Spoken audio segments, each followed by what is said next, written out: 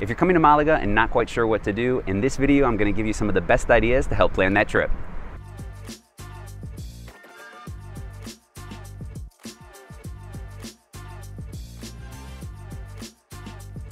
You've got to start your morning off with a cup of coffee, and in Malaga there's no better place than Café Central. But be careful, if you've already figured out how to order your coffee in other Spanish cities, in Malaga it's a completely different story. The owner here got tired of wasting coffee and created a completely different system on how to order. It's based off your coffee to milk ratio. And here you've got a lot of different options. You can even see all the different levels on the cup.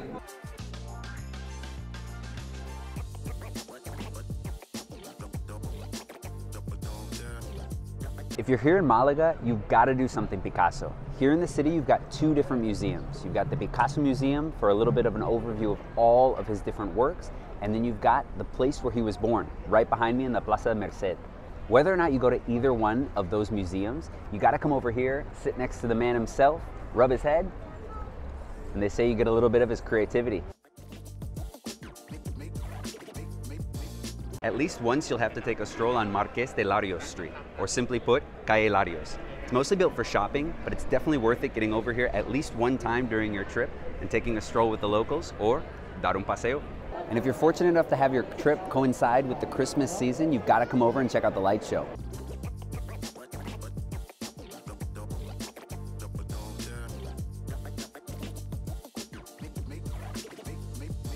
One of your stops definitely has to be over at the cathedral. It took over 200 years to get finished and technically never was. Because it's missing one of its towers, one of its arms, it's known as La Manquita, the one-armed one.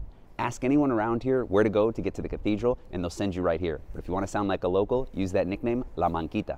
And if you do come over here, I would definitely recommend getting inside. It's a really impressive cathedral and one of my favorite in all of Spain. And one thing you definitely want to do is make sure you get the extra ticket to go up to the roofs and get some of the best views of the entire city.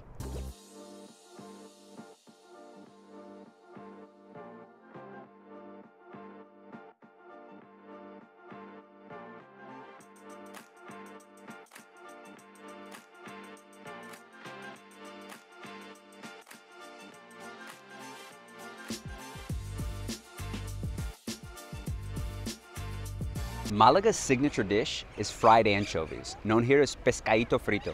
You can find places all over the city, but for the most authentic experience, you're going to come over here to the Pedra Galejo neighborhood. You're right on the beach. You've got places and restaurants where they fry the fish just on the outside. One thing you want to keep in mind is that if you want to get in on time, make sure you have a reservation or you'll be waiting a long time in line. We're here to El Merlo, which has one of the largest terraces on the beach. Real quick guys, if you're enjoying this travel guide, I've created a Google list that you can follow and save to your phone for when you make it to Malaga. It includes all the places in this video and more, so check it out in the description below.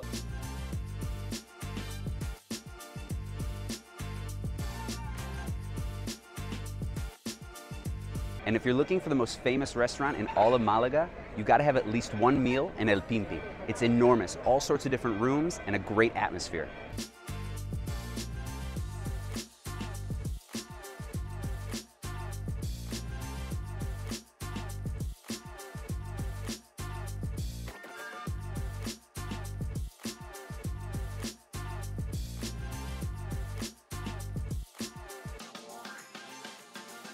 And you'll want to visit the Alcazaba, an 11th century fortress built during the Muslim rule of the city.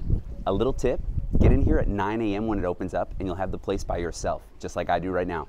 And right below the Alcazaba, you've got the Roman Theater. While you can see it from the outside in the plaza, it's definitely worth getting on the inside where we are right now. And remember that every day it's got free entrance. Believe it or not, where we are right now used to be the Casa de Cultura and wasn't excavated until 1951 when they found it and wanted to show it off to the rest of the city. You've also got more parts of the Roman city hidden underneath.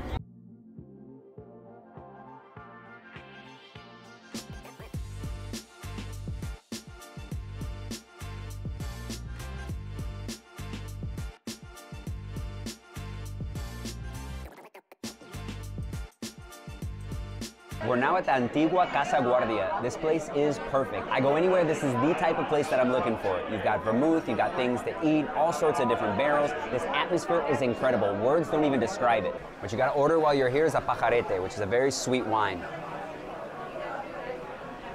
Really good.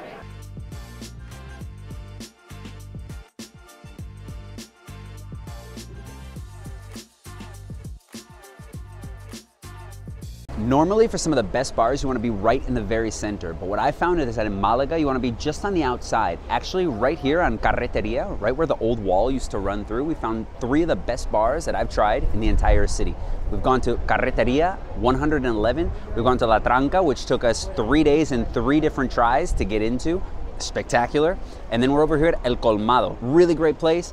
And it's got that kind of feel that we're always looking for. And right on the same street, if you're looking for the best craft beer bar in all of Malaga, you've got to hit up La Madriguera. Not only has it got a great selection of beers from all over, but it's also got an incredible kitchen. So come on over and try out some food as well.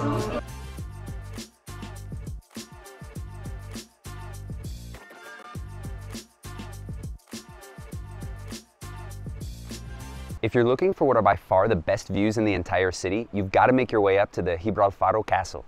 It's got 360 views to the sea into the old part of the city, and it was built in the 14th century to protect that Alcazaba. So it's much higher up with views all throughout. The best way to get up here is on the 35 bus, and remember to get the joint ticket for both the Alcazaba and the castle for a little bit of a discount. They've also got a nice walkway connected up to the palace that gives you some incredible views down to the sea. So take the bus up and walk on down.